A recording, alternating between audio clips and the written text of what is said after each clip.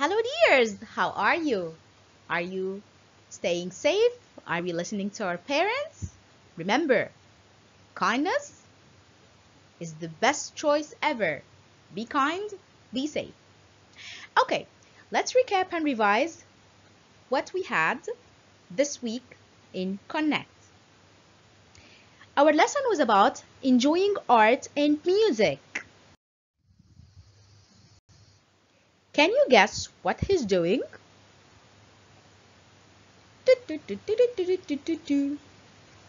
I see he's enjoying music. This boy is listening to music. He's enjoying what he's listening to. Now, which part of these do we use to hear? Nose, eye, tongue, ear. I know. We use our ears. Excellent. Yes, we hear with ears. Do you know how the music that we hear to is made? We make music by the sound of the musical instruments. Those musical instruments are played with the music players. When they play together, we have a band. Like those music instruments. I have a guitar, a xylophone, a flute, right? And a piano. So, do you know what's the meaning of a band? That's a band. A boy playing guitar, piano, drums, flute, and violin. When they play together and make a nice melody or a song, they play together as a band. So a band is a group of people who play together to make the sound of the music. Now, do you like art? I love art. Art means painting. Paintings and drawing is one type of art. Art is everywhere. Can you guess other types of art? Search for it. Ask your parents. Remember, painting and drawing is just one type of art. What a beautiful picture. Can you draw a picture like this? What do you feel when we hear music or see paintings? Happy? Sometimes sad. So different paintings can make us feel different things. Some paintings will make us happy and others can make us sad.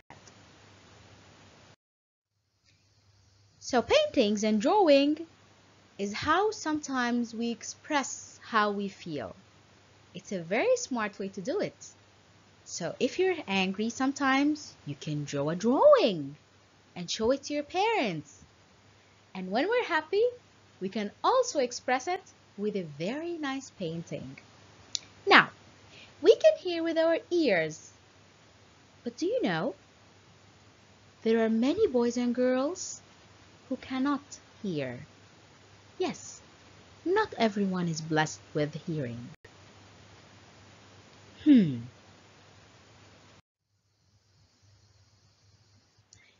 Oh, so tell me again, how do we talk to them? How do they communicate? How do they talk?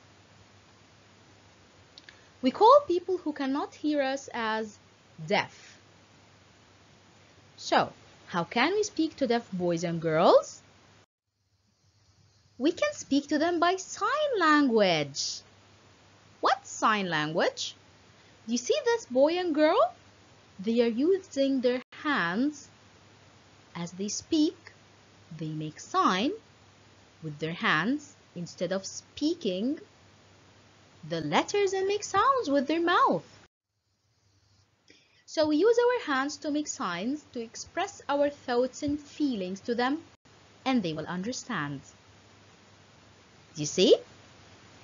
Those two girls and boy, they're having fun They're talking, they understand each other. They're using sign language. I think it would be fun to learn it. Here are some signs from the sign language.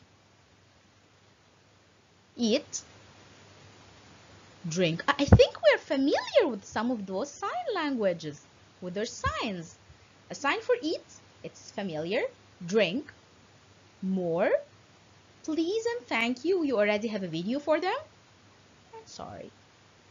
Remember, the golden words are always please, thank you, and sorry. Now, can you try them with your parent to be able to speak to any deaf person you meet? It would be fun to learn something new, wouldn't it? Remember, be kind to your neighbor, be kind to everyone, and always choose kindness above all. But wait, do you know what's the meaning of a neighbor? Yep, that's a neighbor. Your neighbor is the person who lives near you. What can we do to our neighbors?